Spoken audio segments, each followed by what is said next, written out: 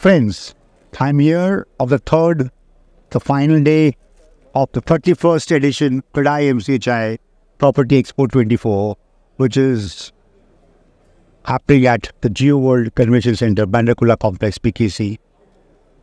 Today I'm here with a very, very dear, near close friend of mine, Akshay Kripalani, where we go back about at least 2 decades. Both being from the real estate industry, of the marketing and sales. And Akshay has been a dear friend also because of the way Akshay was doing his business of real estate. You got to understand that the real estate has gone through a transformation. I call it the real estate 3.0.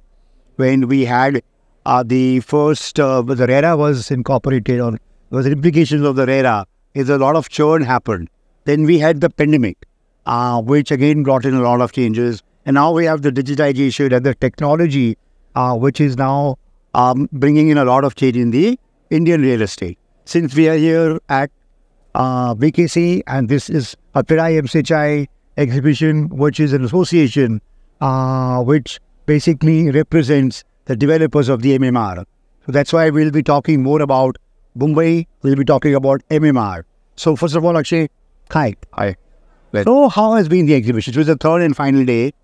And what is your perspective? How has been, have you been taking part earlier also? This is the first time PCPL is participating in MCHI. To be honest, we didn't know what to expect. And so I think I'll start from the day one. Day one, the setup, the layout, the developers, the scale was really impressive. And for us, being the first time, I think it was the ideal platform. When I talk about our expectations from this exhibition, was to obviously, like every developer here, we all want sales. And so although the influx of crowd was less, but the kind of people who came to our stall, the home buyers, we were really impressed with that. I think the quality, I've been talking to other exhibitors. Yes. So I don't know where I left, so I don't know what was the last... Quality of the... Yeah, so the footfall numbers, traction has been less. But I think again, Akshay, you will also agree, we are in the digital world now. Most of the buyers are going online. They go to Magic Brick, 99 Acres, and they want, I'm sure you have a website. They will be going to your company website, and I'm sure you're getting your information from there. Absolutely. So obviously, while we are here, we have some assets that are 7 crore upwards, and we don't expect a home buyer to come here and give us the checkups. But the key is to have the right audience. I think we got at least the first day where we had good prospective buyers who had the right interest, and somewhere their buying intention was in sync with our selling intention. So that is most important, Akshay. Yes. So I will now come to the second day, which was yesterday. Yesterday, I thought it faded out a little, and now we are waiting for the third day. We are hoping that we are able to overcome what we lost yesterday. So I think there was a gamble. Hey, I'm sure you as an exhibitor, when this proposal would have come to you, is that this was a long weekend. Yes. This was the Republic Day weekend. A lot of our so-called visitors, whether they are buyers or investors, they are all holiday. I think that has been, but I'm sure they took a decision, which was a calculated decision, and the response could have been lukewarm.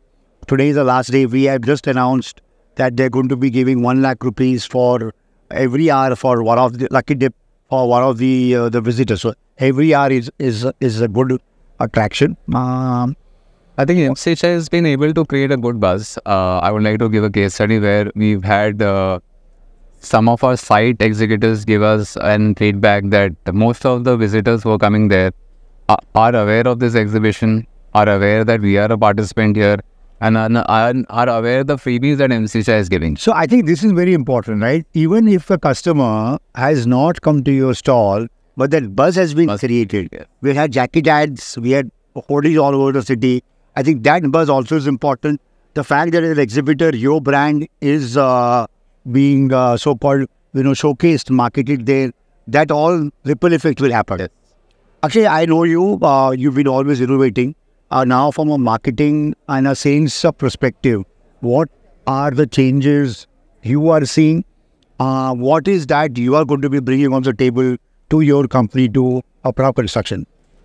So I would not like to use the very easy digitization route, but I think what we are trying to achieve is create, market penetration, like all brands, where we are now going across the landscape of Bombay from a very local brand to a very, I would say, a city-oriented brand as of now, and then maybe a national brand.